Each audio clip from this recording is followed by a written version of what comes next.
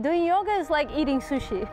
When you eat sushi the first time, you say, I don't know if I like it or if I don't. There's something interesting about it, but I will try again, and suddenly it's like, I love sushi. So yoga is the same. The first time you do it, it's, there's something that will make you go back, and then you do it again and again, and suddenly you're addicted to that feeling you have when you finish the class. My name is Manuela Vilaseca, and we're in Porto Santo, this beautiful island in Portugal.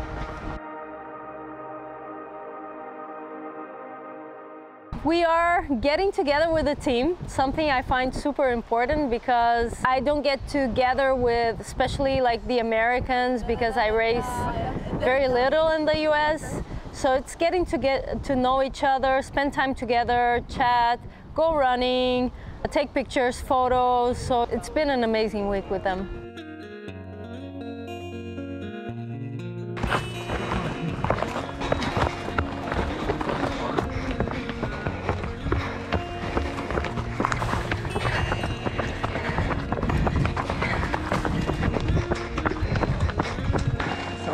You finish running, I want that feeling of ending a run. Oh, I feel so good. And yoga has that, I feel so good as well. As it was first something that I just wanted the physical part of it. I didn't even know there existed anything apart from that. So it's just like going to the gym. The physical benefits I can get from yoga, which are strength, mobility, work my breath, and etc.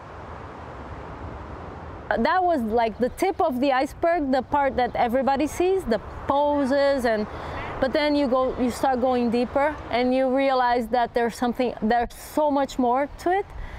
And it changes like your way of being. You can't say that you do yoga by twisting yourself and putting your foot on your head and then being rude to someone, because that's not the principle of anyone who does yoga. So then I realized there was a lot more to it. And then now the feeling I get with yoga is I still benefit from all the physical things that it will give me. For example, if your ankle is unstable, all the balance poses in yoga are good for you. And actually, because I have so many ankle issues, I got a lot better with that after doing yoga, for running and stretching, my breathing, everything. But then I think that the other part is that it made me more present.